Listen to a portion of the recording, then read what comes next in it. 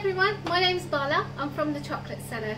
We're a small chocolaterie based on the Wirral. The Wirral is between Liverpool and Chester, and we do chocolates, all things chocolatey. So we do chocolate tastings, chocolate workshops and chocolate hen parties, and we sell chocolate as well. So this Easter we're sending out chocolate Easter making kits. So we're going to do a chocolate demo using our kit. You don't have to use the kit, you can use something else if you've got something else at home, and obviously you'll need chocolate for sure. But yeah, we have an Easter egg mould, and we have some decorative bits that you can add onto your Easter egg afterwards. Okay, so starting with the mould, the first thing you need to do is make sure it's super clean. If you've washed it straight away, dry it. You don't want to leave it wet, otherwise it gets watermarks. So once you've dried it, and dry it very gently, you then take a soft cloth. We use microfiber cloths, but it's up to you. Any soft cloth or soft tissue would work. Tissue's a bit harder just because it can scratch the inside of the mould.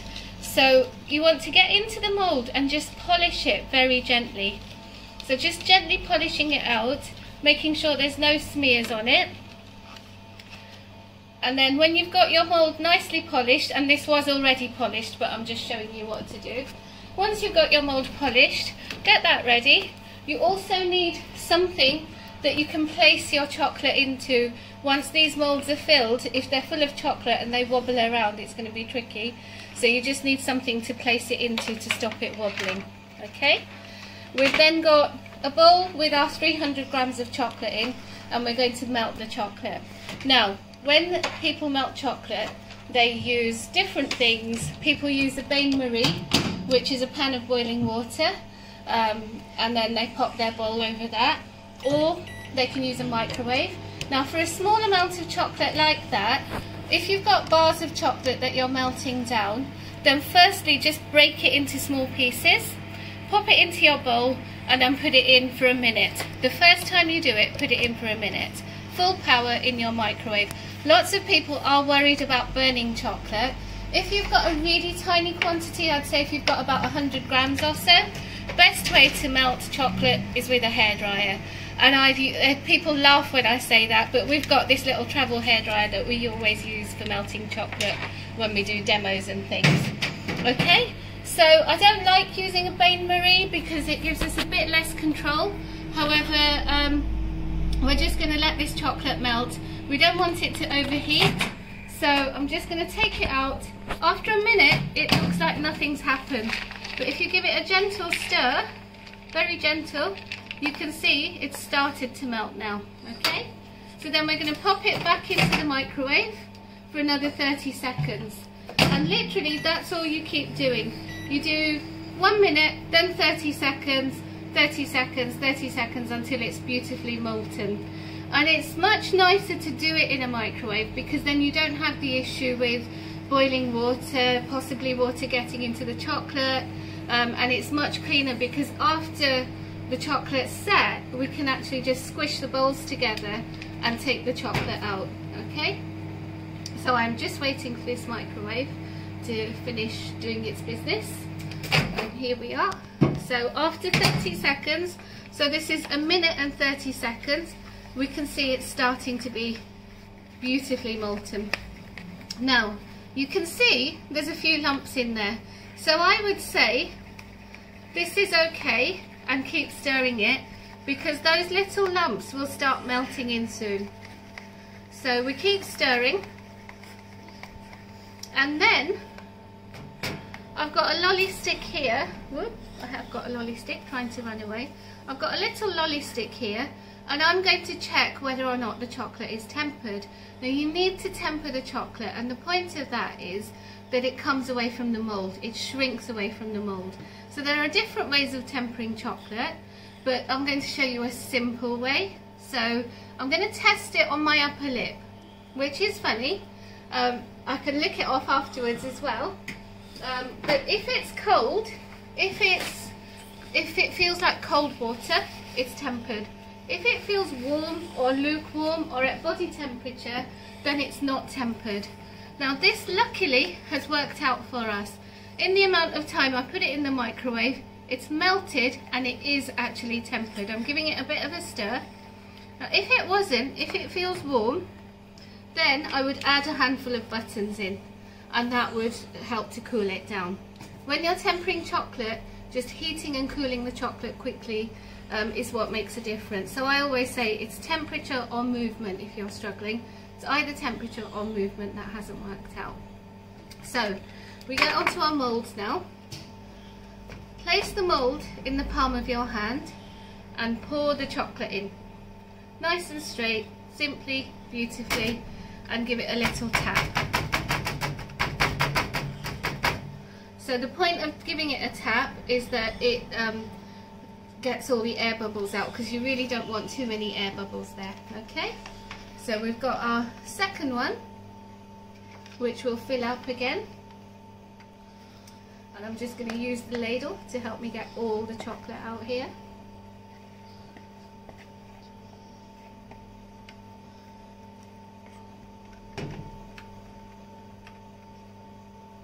Okay, now if it goes over the edge, you don't really want too much chocolate over the edge. Woo! It's all trying to fly away. So if you use a flat end of a knife and just scrape off any excess chocolate, there isn't actually any there, but if you did have lots flying about, you just scrape it off, okay? And then we leave it about a minute or so. And the reason we're leaving it is is this coming out okay? Yep, speaking to my cameraman here. So we're leaving it to see what the edge looks like. Now the longer we leave it, the thicker that edge is going to get. And you decide what thickness you want on your chocolate. So it may be that you want it really, really thick, so just leave it for longer. If you want it, leave it for about 30 seconds, maybe a minute. It does depend how cold your chocolate is, how cold your room is. So I'd say just keep checking this edge here to see how thick that edge is coming out. After a minute, we are going to take the chocolate and then just flip it over back into the bowl. So do this with confidence. 1, 2, 3, flip it over. And it's beautiful watching that chocolate come out. Okay, quite therapeutic as well. And then while it's still upside down, we use the knife to scrape it clean. Okay, so that's one egg done. And then the second one, we again do exactly the same thing. Flip it over, tap it to let all the extra chocolate out, and then just scrape it down. Okay, and then this will go into the fridge for at least half an hour. Now sometimes I leave them overnight, sometimes we leave them for an hour, but it needs to be at least half an hour. And then, believe it or not, I have pre-prepared an egg which has been in the fridge overnight.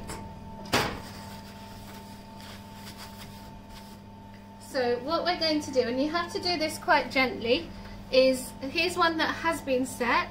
So it may be that it comes off very easily, so you don't want to tip it over and actually drop it onto the table and it shatters.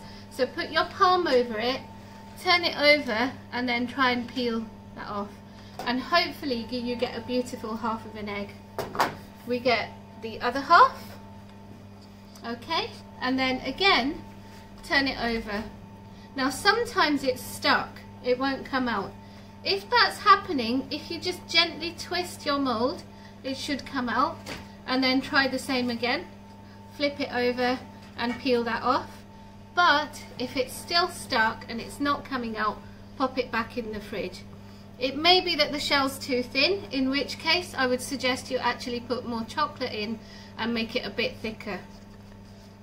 Now once we've got the two halves out, we will then need to stick them together.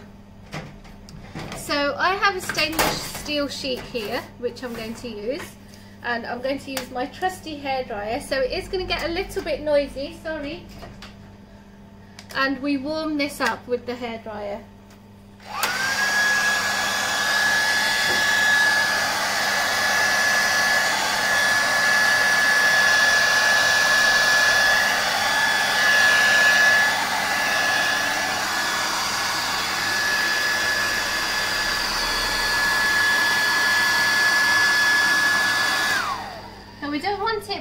hot, but hot enough to melt chocolate. So I'm just going to warm it up a bit more.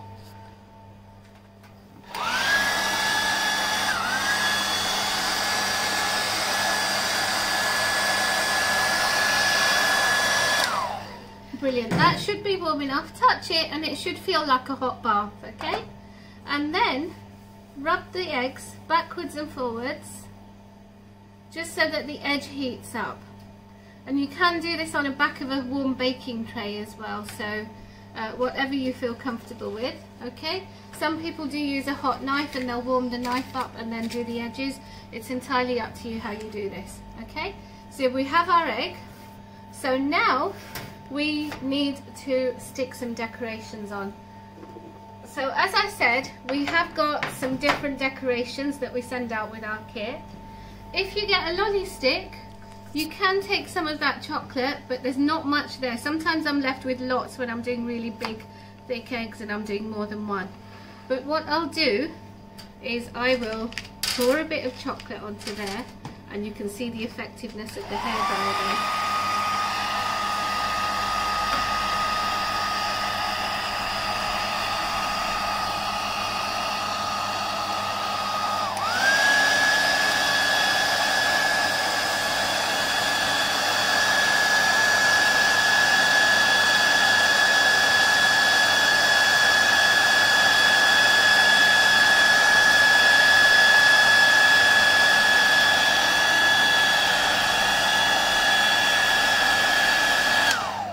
So now that's mostly melted, I'm going to demonstrate a couple of different things.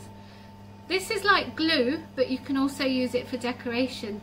So once it's at this stage, you could get a paintbrush and paint it over your egg to give it a bit of texture. Or you can use it as glue and pop a bit of chocolate onto there, and then get your decoration and stick it on. 1, 2, 3, and it sticks on. Or you could use your dinosaur. I'm not going to leave the dinosaurs out because I know there are so many dinosaur fans out there. We can't leave dinosaurs out. There we go, so you can pop that on. And I'm going to give it a little bit of a texture at the bottom.